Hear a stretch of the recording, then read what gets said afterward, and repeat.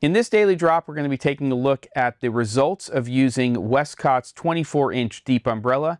We'll also check out their umbrella diffusion. So let's go. Okay, last episode for the week. Can't believe we're already 2 weeks into the daily drop. And this is sort of a part 2 to yesterday's episode, where I really want to show you the end result or result of using this 24-inch deep umbrella from Westcott as a key source in a setup like this. We've got a medium shot. I've got a background here that's about 6 feet away. The actual fixture itself and the modifier is about 2 arms lengths away from me. I'm on the FX30 right now, and just so you know, for camera settings, I have it set to an f2.8 18mm focal length, and it is at an 800 ISO. The fixture itself, and we'll take a look at the setup, is at about 14 or 15% right now at 5600 Kelvin. And I've got the little reflector attached to the Molus X100, which has a little dome, and that's breaking the light a little bit and then spreading it around the umbrella, helping with the light distribution.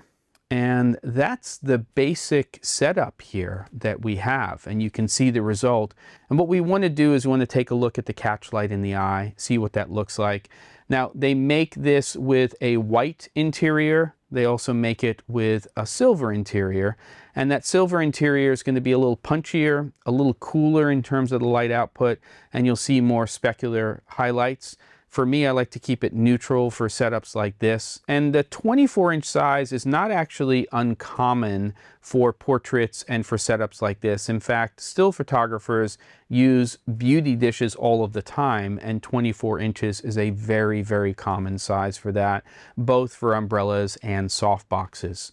So this is what it looks like with this particular setup. And now what I'm going to do is attach the optional umbrella diffusion, which is a one-stop diffuser.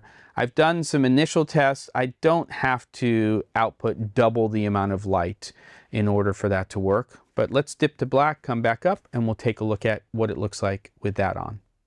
Okay, so here we are looking at the result of the deep umbrella with the umbrella diffusion attached to it. Now, normally in a setup like this, we would be using something like an off-camera flash or a strobe. So we might have a modeling light on, but it'll be very, very low output, wouldn't be producing a lot of heat. And then there are bursts of high output light that are coming out of that off-camera flash or strobe. And you can see here that there's an opening for that for the umbrella diffusion. And that's fine, but in this case, we're using an LED, chip-on-board LED, and not everybody knows this, but those types of light sources produce a lot of heat. Now, there's a built-in fan in the Molus X100, and it works very, very well. But I'm going to disclaim here that you do this at your own risk. You're responsible for this. I'm feeling pretty comfortable based on the way that I have this set up, the way it's draped. I have a lot of airflow down at the bottom. I'm leaving that opening that I would normally put a strobe into or an off-camera flash so that there's airflow there as well. I'm making sure that this is not touching the fixture in any way, shape, or form. So I'm comfortable using this, but the jury is still out on whether or not I'm gaining a big benefit here. Now, yes, I'm getting now a bounced and diffused light, kind of like a mini book light, but is it giving me a lot more by using this umbrella diffusion? Well, let's take a look at the catch light in the eye, and we can do some wipes here between the original setup with just the umbrella and with this setup with the umbrella and the umbrella diffusion. And just the light quality overall, does it really make a difference in a setup like this?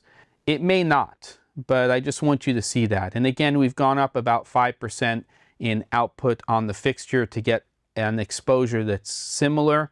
It's not scientific for this particular test. I'm not going in and checking scopes and doing all of that kind of stuff. So I'm eyeballing it a little bit. That's it. Just want to check this stuff out so we can make informed decisions in terms of what we're using, what you're using in production. Hopefully this helps you out in some way, shape, or form. The goal is always education. And don't forget to, and I'll see you next week on The Daily Drop.